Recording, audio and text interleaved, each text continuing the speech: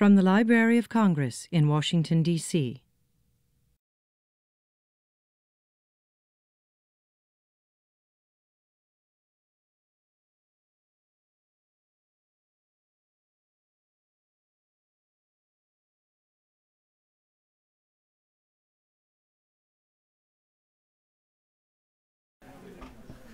Well, good afternoon. Welcome to the Library of Congress, especially to those of you who are from outside our institution. We're glad to have you here. This is a part of the Books and Beyond series of the Center for the Book. I'm John Cole, the director of the center, which is the reading promotion arm of the Library of Congress. We're also very proud of our Young Readers Center, which is entering into its 4th year. We are deeply involved with the National Book Festival and all kinds of matters related to books and reading. This series really highlights new books by the Library of Congress, and we always are fortunate enough to do it in partnership with some of our subject divisions, and often, if it's a new book, in partnership with the publishing office, which indeed is the case today. The goal really, in some ways, is to hold up a book and let you meet the author who will talk about the book, and to help make the point that the resources and the research going on at the Library of Congress and in many other institutions often results in a book. And books have their own importance, as we all know, and it's our honor to be able to present the author and the book. All of the talks in the Books and Beyond series are really going to be videotaped for later showing on the webcast, and so I'd like to ask you to turn off all things electronic. And also the format will be we will introduce our speaker, John. We're really lucky to have him here to introduce the book. He will speak for about 40 or 45 minutes. There'll be a chance for questions and answers. And if you're asking a question, could make you a part of our webcast, thank you very much in advance. We will be done and start the book signing at about 1 o'clock. And books are for sale out back in the foyer at the special Library of Congress discount, so I hope that you will take advantage of that. In addition to thanking the Geography and Map Division and the Publishing Office for the co-sponsorship, I would like to thank you for being here and for your support of all of the book-related activities at the Library of Congress. I'll just say a quick word about the Book Festival. This year it's September 21st and 22nd on the National Mall. We have been very lucky once again in having a distinguished list of writers who are coming. We have been supported by David Rubenstein, whose private donation has enabled us to expand to 2 full days. Mr. Rubenstein also has recently given money to the Library of Congress for an exciting new Library of Congress Literacy Awards project, which also has come to the Center for the Book. So we're busy gathering information and nominations online for programs that promote, really combat illiteracy and also combat alliteracy, which is a concept that has kind of grown up since Daniel Borston created the Center for the Book. And an alliterate is a person who does read, who can read but doesn't read. And so part of the award ceremony and the award, one of the 3 awards, is really for combating alliteracy, and it's bringing in many, many projects, and I hope that we've expanded the deadline to the 30th of April, and if you know of groups that might be interested, just let me know, and I will try to make certain they're part of the nomination and application process.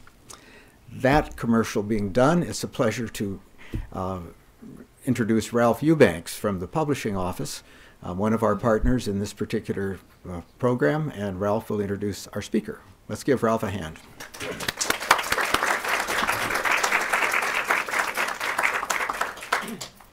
Thank you, John. It is my great pleasure to introduce John Hessler, who's the curator of the J. Kislak Collection of the Library of Congress and is a fellow of the Royal Geographic Society. It's been my great pleasure over the last 5 years to work with John on 3 and almost 4 books One of them being The Naming of America, which is a commentary and a new translation of Martin Waldseemüller's Cosmographiae Introductio. And just this last fall, Seeing the World Anew, the 1507 and 1516 world maps of Martin Waldseemüller. And coming this fall will be a book that he's done with Daniel de Simone, Galileo Siderius Nuncius, Venice, 1609. The book we're talking about today is the Renaissance Globemaker's Toolbox, which John Noble Wilford in the New York Times said the reason this is an important book is because it helps us understand in a unique way how our modern scientific worldview came into being. So lest you think that John spends all of his time working tirelessly on books for the publishing office, I'll also let you know that he is a mountaineer, very avid mountaineer, and is a frequent contributor to The Alpinist. So I'd like to just turn it over to John Hessler.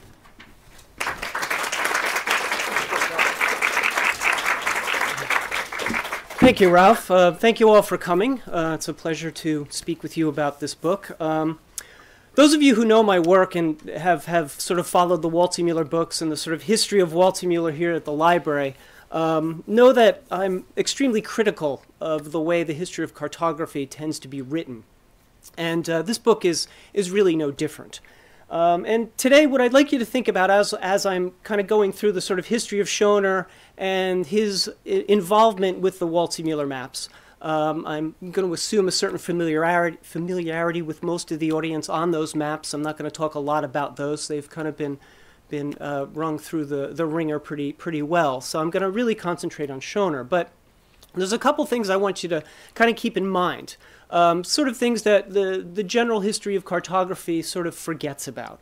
And one of the big controversies and one of the reasons that I really wanted to write the Schöner book was there's a couple of serious problems, scholarly problems, which come up when we begin talking about early modern cartography, especially cartography that's really just coming out of the late Middle Ages. And there's really three particular things that like I said, I want you to keep in mind. The first is a controversy that's been debated for many, many years among people who are more into the philosophy of science than into the history of science. But this is the continuity-discontinuity debate. And really what this is about is how is information transmitted?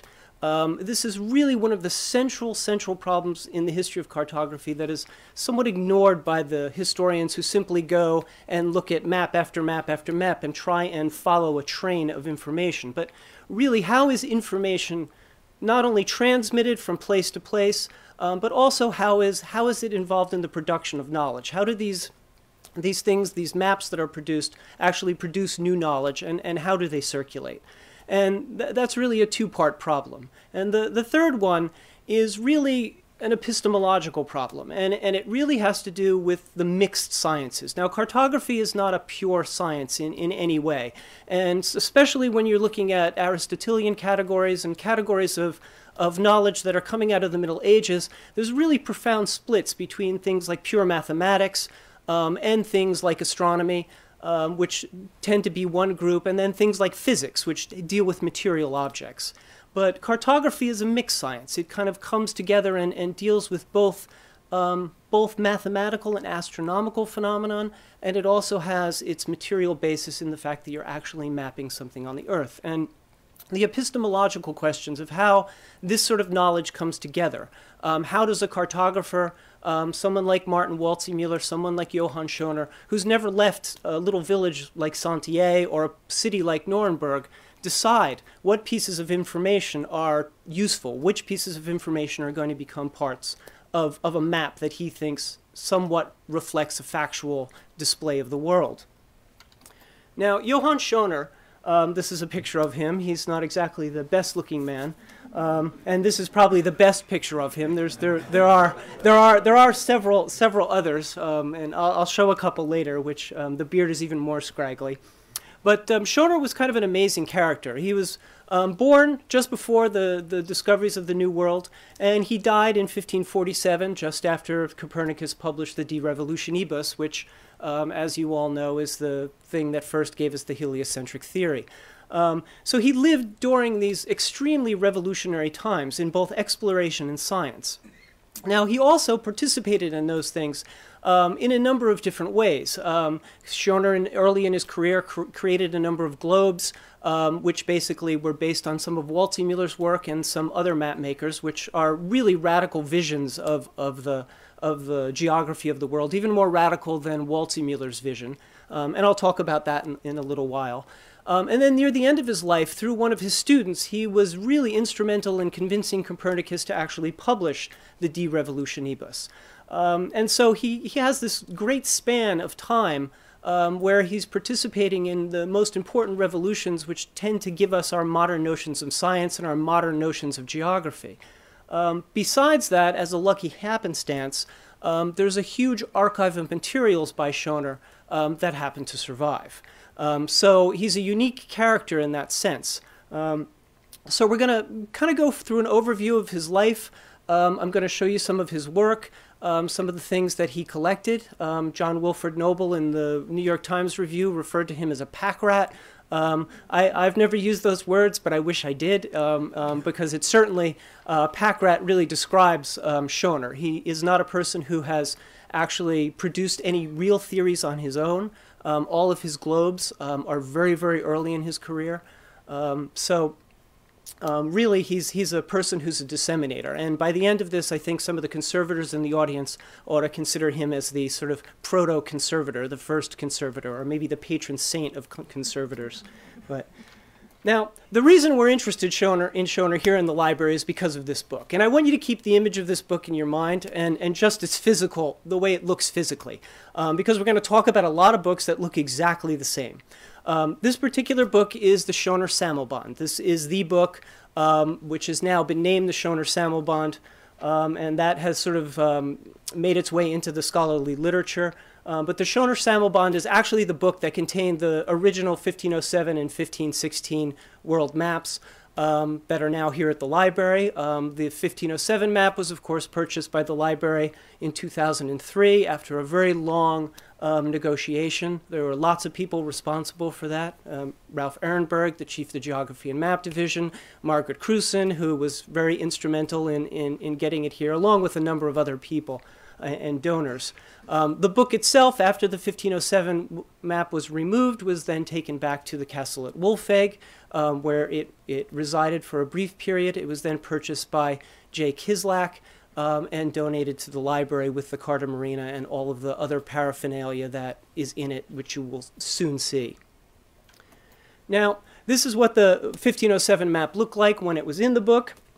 Schöner's gatherings are, as you'll soon see, are real miscellanies. There doesn't seem to necessarily be a theme that I've been able to determine in the things that he puts together into these books. It appears as if that he uses them for various purposes, and as we go along, we're going to spend a lot of time on late medieval and early modern astrology, because it's my contention that Schöner really had all of these materials for astrological purposes as opposed to anything else, that he really was centrally an astrologer as opposed to either an astronomer or a map maker or a geographer. So this is what the book looks like when it was opened. Now, the book itself is a peculiar story. Now, when Schöner died in 1547, his library, which contained this book and a whole bunch of other books, lots of manuscripts that he collected through his life, books that he borrowed from other libraries, was purchased by the merchant Georg Fugger. And Fugger is a very important merchant in the northern Germany, in the area of Vienna. And he purchased Schöner's library, and we can trace the history of Schöner's library down through a number of generations, all the way down to Schöner's great-grandson. And Schöner's, or rather Fugger's great-grandson. And his great-grandson then sells the library, Fugger's entire library, which contains Schöner's books, to Ferdinand III of Austria. And those books are then deposited in the ONB, or the Austrian National Library, where they still reside. The question, however, is how one volume, the volume that we are talking about, the thing that I've termed the Globemaker's Toolbox here, made it to this castle in Wolfegg, how it became separated from the rest of those materials. No one is really sure how that happened. I'll speculate on it a little bit later in the talk. But it's sort of a fascinating story. The map was actually discovered here, and in fact was discovered in this room. This is the Tower Library at Wolfegg. This is where the rare materials at Wolfegg were originally kept. It was discovered here by Father Joseph Fisher, who was a Jesuit priest who was very busy studying Norse voyages at the time. Came to this library. He spent his summers when he was away. He taught at a boarding school in northern Austria. He would spend his summers going around to small castle libraries, kind of studying their collections and looking for things that had to do with Norse voyages. But in this room, he discovered the Waldseemüller maps in the binding that Schöner placed them in. And he basically immediately knew what he was looking at. This is a map that had been speculated about, and these maps had been talked about for many, many years, to the point where historians in the 19th century wrote actual books about what it might have looked like. There are actual facsimiles and drawings and things like that which actually show the map without ever having seen the map. They knew the map because there was a small book that Waldseemüller published along with it called the Cosmographiae Introductio, and that book contains a description of the map and mentions the map on the cover. But this is the room at Wolfegg. Obviously, you can see it's no longer the rare book library there. It is now the children's library at Wolfegg, and when I visited, there were lots of little children who wanted to show me all their books that, you know, I shouldn't really be looking at the old ones. They wanted to show me the new ones.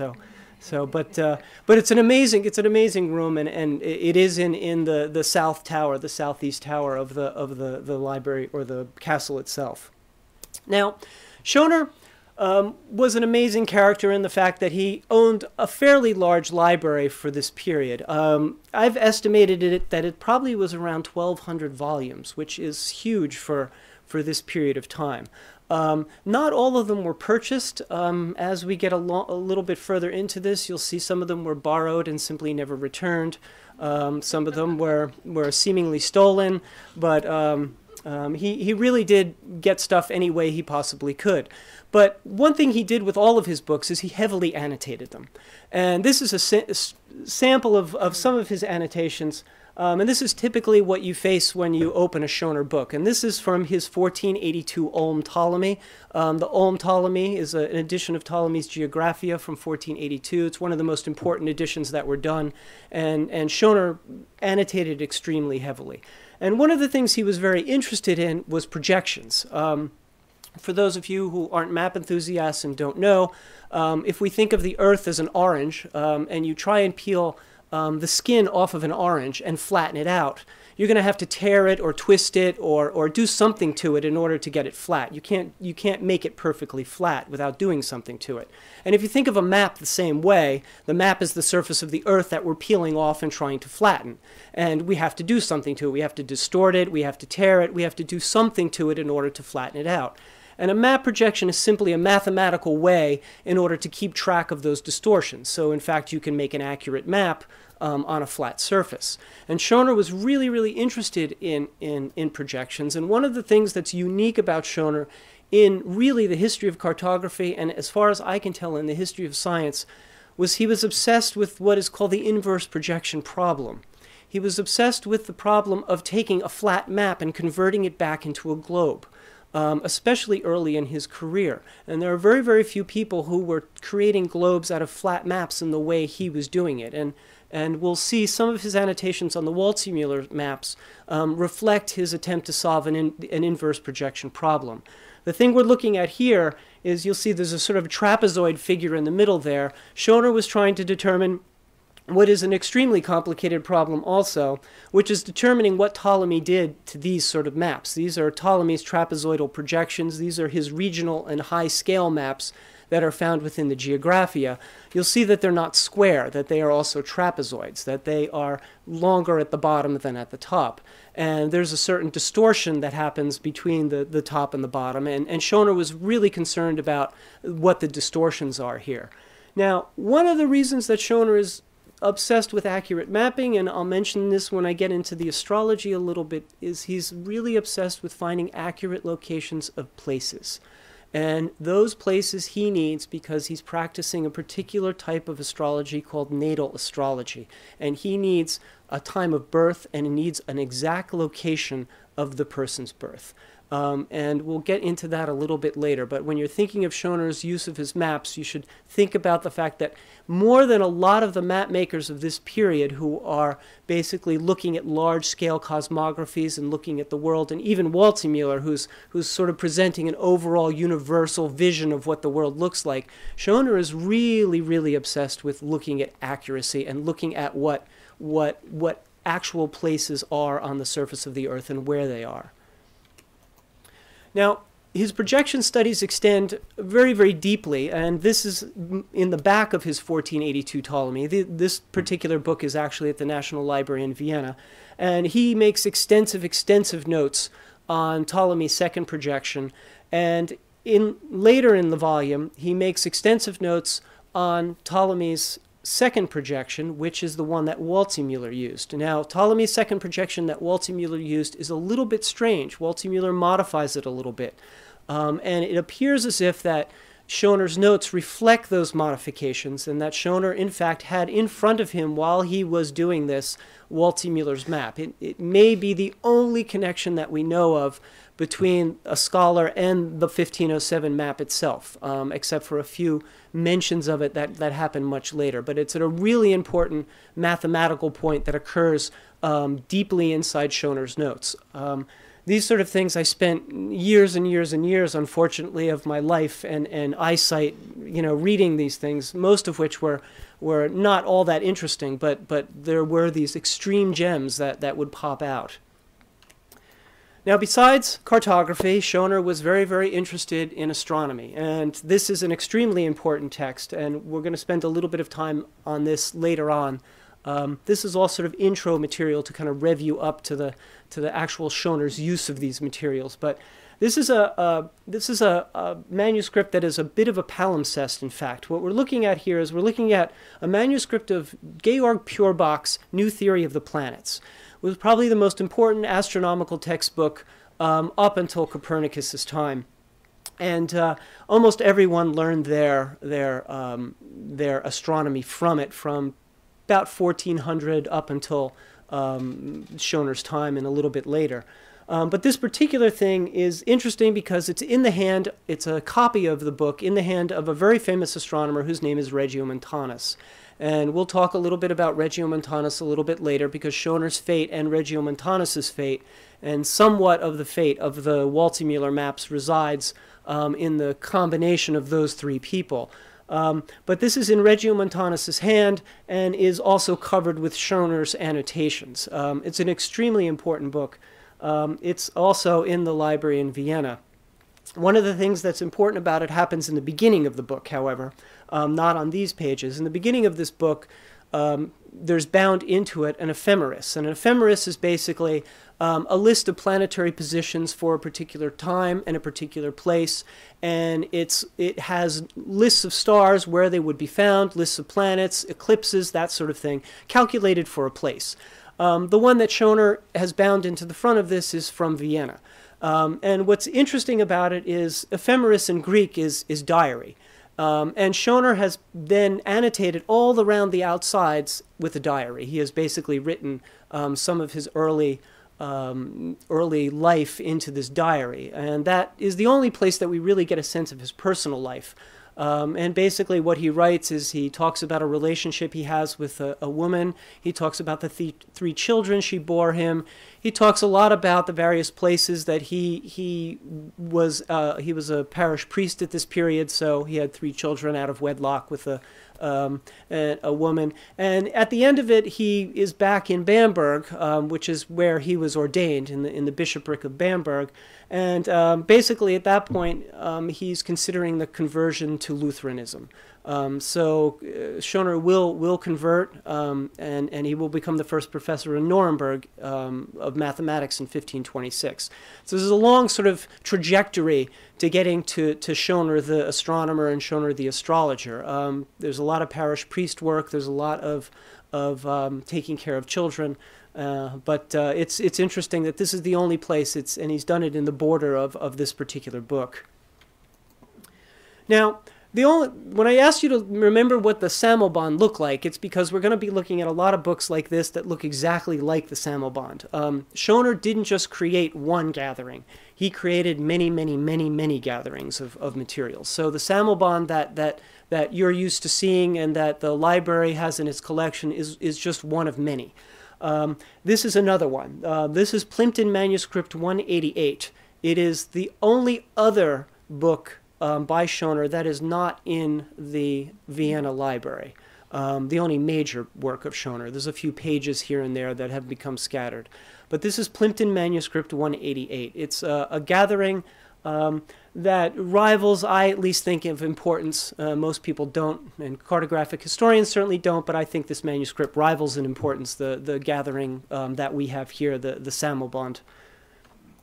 And really, this particular thing, the gathering that we have there, and we'll get into the contents in a minute, is really, it's a whole group of Regiomontanus manuscripts, and a few manuscripts from a few other people.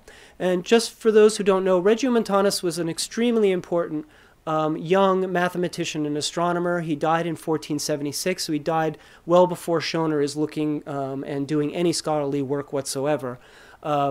But Schöner is going to become intimately involved with Regiomontanus' stuff simply because when he comes to Nuremberg in 1526 and becomes professor of mathematics, just a few years before that, the Nuremberg City Council had purchased Regiomontanus' entire library.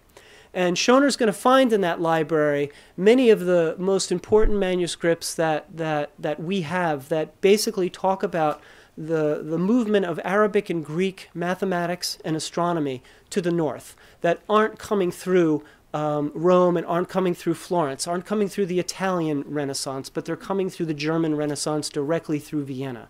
And some of these manuscripts, and we'll talk about a couple of them in just a minute, are extremely critical to the history of science, much like the way the Waldseemüller maps are critical to the history of cartography. Now, Regiomontanus died when he was 40 years old, and he's certainly the most brilliant late medieval mathematician that we know of. And he published this particular little list here, and this list is a list of the books that Regiomontanus wanted to publish in his lifetime. So he made this list up while he was a student in Vienna, and he published it. He actually said, this is the list of books that I am going to publish. And there's about 70 or 80 different volumes on here, and it constitutes the most important works in the history of astronomy, mathematics, astrology, and geography up until this period. Regiomontanus will die before he gets to publish any of them. But Schöner will take some of the manuscripts, in fact, that Regiomontanus wants to publish, and Schöner will publish them. And that's another part of Schöner's activity. He will edit and publish many, many very important books in mathematics, some of which were critical to astronomers like Copernicus later on. And we'll get to that in just a second. Now, the Plimpton, this is Nuremberg, by the way. This is where Regiomontanus lived, and this is also where Schöner is going to become, or becomes in 1526, the professor of mathematics, the first professor of mathematics. This is from the Nuremberg Chronicles. So, now the manuscript itself, this is what the Plimpton 188 looks like, and there are a number of titles in here. The one I'm showing is one of the things that I've spent a lot of time on, and it's a really, really critical manuscript. It's by a man whose name is Johannes de Meurs, and Johannes de Meurs was a mathematician, an extremely important mathematician who wrote a book called the Quadripartum Numerorum. And the Quadripartum Numerorum is one of the first instances we have of algebra being transferred from the Greeks to the north. Regiomontanus, whose hand this is in, had found several really important manuscripts in Vienna, one by a person whose name is Diophantus, who was an extremely important Greek mathematician, and several others. And this particular manuscript is really important because Schöner will actually take this manuscript and he will publish it at some point. And this is really what the manuscript looks like. And what we have is a series of problems. And basically these are, it's not a text that teaches you how to do algebra, it's a text that automatically assumes that you know algebra. It's a text that assumes that you have a familiarity with it, which is kind of a strange thing at this period simply because there are so few people who would know anything about this. The Diophantine manuscripts that were circulating at the time, people couldn't make heads or tails of for the most part. But basically, the manuscript has the hand of Regiomontanus, who copied it. It has annotations by both Schöner, Regiomontanus, and several other really important people, and I've been able to trace 6 or 7 different hands in this particular manuscript. And that's basically what it looks like. Now, Schöner is going to publish it as something called the Algorithmus. And the Algorithmus is really interesting because the difference between the manuscript version and the actual printed version is really critical to getting an idea of who Schöner was and how he understood this material. One of the things that's fascinating is in the manuscript itself, Regiomontanus uses actual symbolic algebraic notation. In other words, notation like you would think of your algebra high school class with x squareds and that sort of stuff. It's one of the first instances where we see symbolic algebra being used that's coming through the Greeks. The Greeks did a little bit of it, but Regiomontanus uses it quite extensively in the manuscript. Schöner eliminates it. And it's interesting because he eliminates it in places where it appears as if he might not have understood exactly what he was reading. So again, it's one of those things where we see Schöner as this collector and publisher, but not necessarily as the most brilliant scientist or most brilliant mathematician working out there. And I think this is a theme that comes back again and again when we're talking about Schöner's life. Now, the other thing I talked about in the beginning was Schöner's astrological work. And like I said, I think this is perhaps the most important aspect of Schöner's work. Schöner wrote several books on astrology, introductions to astrology, and some very, very technical manuals on how a particular form of astrology was done, which is called natal astrology. And this is an image from one of the books, a schematic of one of the images from Schöner's book. And this is a typical medieval and early Renaissance astrological chart. I'll show you one of the ones that Schöner actually drew up in just a minute in manuscript form. But basically, natal astrology is a particular form of astrology that was very, very popular during this period, which doesn't predict events necessarily. Most of the practitioners are not interested in predicting events, like an earthquake is going to happen or there's going to be a flood or something like that. Most of the people who practice this are interested in determining the future personalities and the future life prospects of their children. And this is also, by the way, the type of astrology that, in fact, Galileo will practice. Galileo, in his extant notes, has actual natal charts drawn up for his children and extensive commentaries on their personalities. And through his life, he updates those things and talks about how they're changing and how, it's because this particular thing in Jupiter is changing. One of the asides that happened in Galileo's time, where natal astrologers had developed this great system of where planets and where things moved. With the discovery by Galileo of Jupiter's moons, it kind of threw everything into a, oh my God, there's more things to keep track of sort of idea. But Schöner practiced natal astrology. He was an expert at natal astrology. If you try and read this, it is just mind-bending in its complications. One of the things that you see, and when I, in the beginning, talked about this separation, mixed sciences and pure sciences, one of the things you'll see is a vast separation here, even though they're riding on each other, between astronomy and astrology. Astrology is, of course, the same people who are doing astronomy are doing astrology. Astrology is not considered causally or epistemologically any different than astronomy, but one of the things you'll see is there's very little astrology placed into astronomical texts, whereas there's lots of astronomy placed into astrological texts. And there's a couple reasons for that. And Schöner really goes into real detail attempting to defend natal astrology against people who are writing against it at this period. There's a real conflict of theologies and sort of causal theories of astronomy and astrology coming to a head at this point. Not only because of Copernicus, but there's also the Reformation and the attempts to sort of solidify sort of theological works.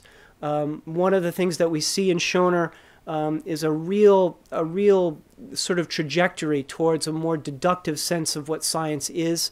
I wouldn't call him a scientist in any real sense, but there's an underlying logic, and there's an underlying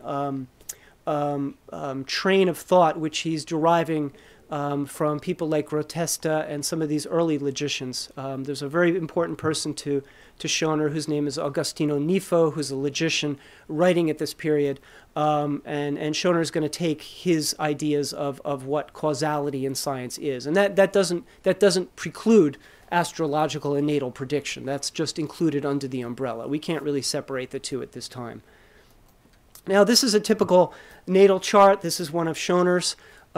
This is actually was found in one of his copy of the Introduction to Astrology.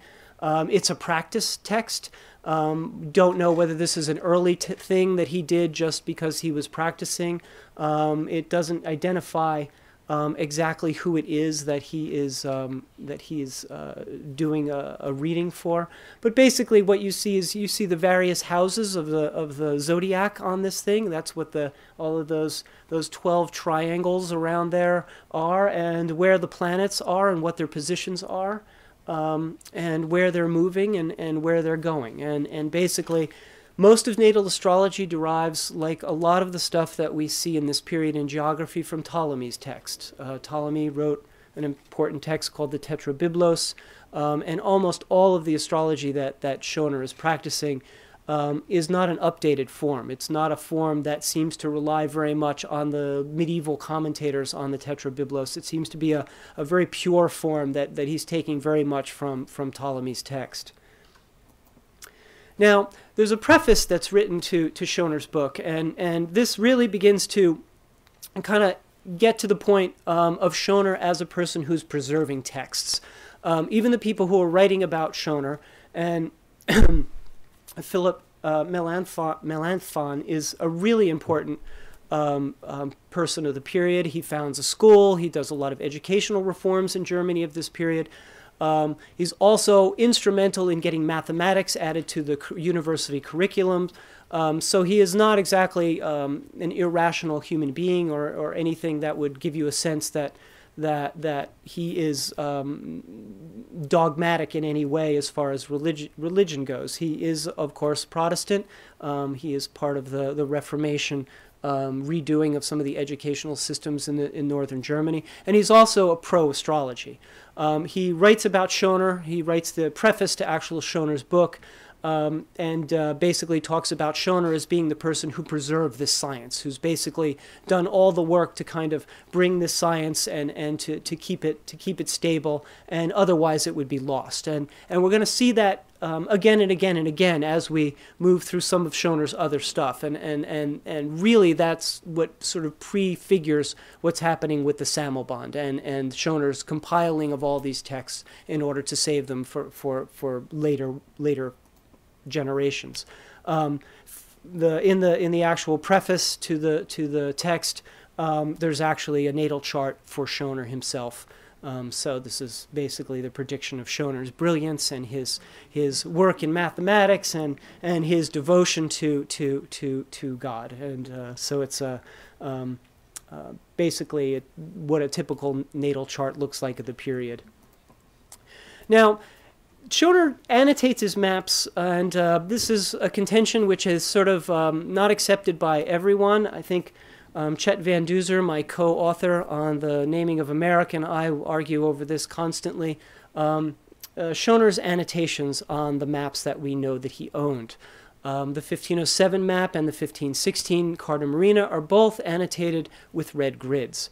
Some of the most important places are tipped in red, and coordinates are pulled off the maps. Now, there are long, long lists of coordinates that are in Schöner's notes. And there are really two reasons that Schöner could have been taking the coordinates of places. One, of course, would be the fact that he is building globes early on in his career, 1515, 1520. He is doing a lot of work with globes. He did some of the most radical and most important early globes that we know of. The 1515 globe in particular also shows, like Waldseemüller, a path around South America and a Pacific Ocean. Schöner also places the name America on the globe itself, and well, I'll show you that in just a moment when we get to what's inside the Sammelband itself. But he annotates the maps with these really, really precise grids. There are some areas of the map where the grids are a little bit more detailed than others, and one can trace in his notes some of the regions that he was taking coordinates off of. I will tell you in his notes he favors the 1516 map heavily, which is a much better map as far as its overall, and I hate to use the word cartographic accuracy than the 1507 map, but it is a little bit more accurate. But I believe Schöner was doing this a little bit later. The Sammelband, as far as I can tell, was probably bound together at about 1530, 1532, and I'll go into my reasons for that in a little while. So it was bound well after he finished with globe making. Schöner tended to finish with his globes early in his career and then sort of directed himself toward the more astrological and astronomical and mathematical pursuits later on. Especially in the 1530s and the early 1540s, he is very much involved in the more astrological stuff than he is in the geographical material. Now, the other way that we know stuff about Schöner's life, besides the diary and the ephemeris that I talked about earlier, is the fact that Schöner wrote prefaces to all of the books that he published. And he wrote prefaces that are quite interesting. They show kind of his attitude towards the world, his attitude towards what he's doing. This particular book, which is called On Triangles of Every Sort, is based on a Regiomontanus manuscript. And it's the Regiomontanus manuscript that it's based on somehow, and no one really knows how this occurred, made its way to St. Petersburg. It's in the library in St. Petersburg. But in the preface to this, Schöner's going to make some really interesting comments about his time and what he's actually doing by publishing and preserving. And I'm going to read a short excerpt from the preface, a little bit longer than the one that's on the screen, just so we get a sense of what these prefaces are like. And Schöner begins this one. He says, "During these turbulent times, when we are hemmed in by the stupidity of men, we see these arts nearly abandoned by all mortals. For this reason, no one understands the praise I may evoke through the famous works I publish. For what is more worthy of the praise of letters than their protection? And in what battle do the arts seem more freely to spend their strength than in the praise of culture and its defense? When I took this task of publishing and editing the works of Regiomontanus upon myself, I considered not so much what I wanted to do, but simply what was possible in these times. I had some fear that my abilities in these scientific arts would not be up to the task, that it would give cause for complaints from my readers and from you.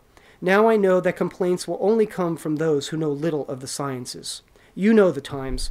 No one really looks for a rebirth of the arts. They are so silent and neglected, it may well be feared that the dolts around us will stamp them out." And so Schöner really is making sort of a commentary on the people around him, on the arts and sciences, and really on the fact that no one really understands why he's publishing and saving these materials. Now, one of the things that gives us really explicit evidence that he kind of knew what he was doing as the proto-conservator or proto-archivist that I'm kind of making him out to be is the book plates that he put in many of these compilations. This is the book plate that actually comes from the Schöner Sammelband. It appears in Schöner's copy of the 1482 Ptolemy. It also appears in several of his hard oak-bound notebooks. And the translation of this is, I think, the most telling thing. It says that Schöner gives this to you posterity. as long as it exists, there is a monument to his spirit. And so he really is giving it to posterity. He really is saying that this is for the future, and that, you know, as long as it survives, there's a monument to me who saved it. He is definitely not egoless. So, and the other thing that Schöner's involved in, and as he approached near the end of his life in the late 1530s and 1540s. After he sort of went through the publishing of those materials, the book that I just talked about, The On Triangles of Every Sort, was published in 1533. His publishing is going to slow down a little bit. He'll publish a couple astrological books. And then at the end of his life, in the late 1530s, 1538, he begins to take on students, and we begin to know some of these students' names. And the most important student that he took on is a man named Joachim Rheticus. And Rheticus was instrumental. He was a mathematician who was educated in Vienna and several other places. And he came to Schöner in 1538, 1539 to study with him. And as he was with Schöner for about a year or so, he decided to go off to Krakow. And to meet and learn what Copernicus was doing. And in the book, I talk a little bit about this. But the question of how is it that Schöner or anyone in Nuremberg kind of knew what Copernicus was up to. Copernicus kept things fairly quiet, didn't really want to publish the heliocentric system, and had to be convinced to do so. But in around 1510, 1512, Copernicus will produce a manuscript called the Commentariolus. That's how it's come down to us known. There's only a few copies that exist. The Commentariolus is basically a primitive version of what Copernicus will publish in the De Revolutionibus, and basically a primitive version of the theory that, in fact, that the Earth moves and it goes around the sun, and that the sun is, in fact, stationary as opposed to the other way around. This does not seem to have circulated widely, but it's my contention that a copy of it was known well by Schöner.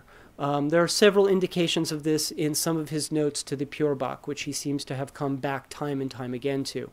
So when Rheticus arrived, and Schöner was at this point interested in astronomy and astrology, it was only natural, I think, that he sent this brilliant student off to Copernicus to see what Copernicus was up to. After being with Copernicus for a short time, Rheticus will write a letter back to Schöner. It was published before it was actually received by Schöner, dedicated to Schöner, called the Narratio Prima. And the Narratio Prima is really the first published statement we have of the Copernican theory. Rheticus, 2 years before Copernicus publishes in 1543, will really outline in detail Copernicus' heliocentric system, and he will also provide much of the polemic that will be printed in later years defending it. Several of the early editions of the De Revolutionibus will actually print the Narratio Prima in it, along with it. But it's an extremely important text that Schöner had first kind of dibs on. But there seems to have been a great deal of discussion in Nuremberg at this time about Copernicus's theories. One of the things that's interesting in the De Revolutionibus itself, actual Copernicus will actually give Schöner credit for several of the most important astronomical observations of the planet Mercury, Mercury being a very difficult mathematical exercise for Copernicus. So Schöner is seemingly intimately involved in some of these activities also. Now, back to the Sammelband, just so we can kind of wrap up on the things that we actually have here. The Sammelband itself, you've seen the binding. It, of course, contains the 1507 and 1516 world maps by Martin Waldseemüller, which, as I said in the beginning, I'm not really going to talk much about. But it contains some other extremely important objects. Everything that is bound into the Sammelband is the only surviving copy. So one can make an argument that it is the single most important collection of Renaissance cartographic and astronomical materials to have survived. The thing that we're looking at now is a set of globe gores. They're celestial gores. They are done by Johannes Schöner. This is an early version of Schöner's globe gores. Schöner produced in 1517 a globe, a celestial globe. This one differs from it in a number of very, very important ways. I'm not going to go into the details, but it differs in a lot of important ways. It's also heavily annotated by Schöner. Schöner is looking at the comparisons between the positions of various star charts that he uses in order to actually incorporate these. One of the interesting things about Schöner's globes is we don't have very much record of how many he made and how widespread they were. There is an interesting painting in the National Gallery of Art in London called The Ambassadors by Holbein. You've probably all seen it. It's two ambassadors standing in their furry coats with astronomical instruments all around them. There's a celestial globe sitting on the one side. It is Schöner's celestial globe because there's some important differences that are on that globe. So they at least had to travel a little bit. But this is the only surviving copy of this particular globe's gores. The other thing that was in there is in the binding. When Joseph Fischer, as I talked about earlier, the discoverer of the volume, took it apart in order to make a lithograph. There was a lithograph facsimile made of the 1507 and 1516 world maps in 1903, 2 years after its discovery. When he took it apart, he found these in the binding. These are, in fact, also fragments of a globe. This, again, is a different Schöner celestial globe than the one that I showed you before. So, again, this is another globe that we have no representative copies. All we have are these fragments. The other strange thing about this particular globe gore is that it's printed on vellum, so it's printed on animal skin. It's the only known globe gore that's printed on animal skin. Why one would print a globe gore on animal skin, I don't know. But it was obviously some sort of, at least I believe, failed experiment. But maybe he thought it would be more durable. We don't have any leather gores that I know of. So the other thing that was found in the binding was fragments of a terrestrial globe. This is, again, an example of Schöner's terrestrial globe, and there's a couple things that are very important to see here. On the left, I've got the relevant Waldseemüller sheet. You'll see that Schöner has also written the name America, and this particular gore probably dates from 1515, so it's a very early representation. You'll also see that South America has a passage around it with a continent, in fact, shown below it. So South America is even much more radically portrayed at this time by Schöner than it is by Waldseemüller on the 1507 map. It's an extremely important gore. Again, there are differences. Schöner did a 1515 globe. He also did a 1523 globe. There are important differences between this gore and both of those. So again, the only surviving known copy. Just so you can see one particular aspect that, of course, leads us to believe that a lot of this was taken from Waldseemüller's text is the fact that on the Waldseemüller map on the right-hand side here, Waldseemüller has included this characteristic break, which has now been called by scholars the Waldseemüller gap. This is a gap that you can almost bet anyone who puts it on a map has derived it from seeing the 1507 map, because there are almost no other maps that show it. Schöner is actually taking the gap and also putting it in place on his globe. This is just another view. The view on the right is from the 1515 globe that shows the passage just the way the fragments do. So the 1515 globe is actually still survives in Frankfurt. And it will be the 500th anniversary of it coming up next year, and there's or 2 years from now, and there'll be a big celebration in Frankfurt of the globe and in Nuremberg. And the last thing that was bound into the Sammelband is the only part of the Sammelband that isn't still with it. It is this star chart. This is a star chart of the Southern Hemisphere by Albrecht Dürer. Schöner has heavily annotated it. This is the first known printed star chart, by the way. This is of the Southern Hemisphere. And Schöner annotates it heavily. This particular star chart is known to be very inaccurate, especially in the Southern Hemisphere. If one thinks about it, we are in this case, we are in 1515 to 1518 when this star chart is being composed and printed. The Southern Hemisphere, stars in the Southern Hemisphere that can't be seen below the equator. There's not a lot of information on those. but it's considered quite inaccurate, and Schöner has annotated it quite heavily. He's also annotated it with lots and lots of different stellar names. A lot of these are extremely important because he's basically transliterating some of the Arabic names for very important stars like Spica, stars that really figure critically into actually Copernicus's observations and Copernicus's examples that he uses in the De Revolutionibus.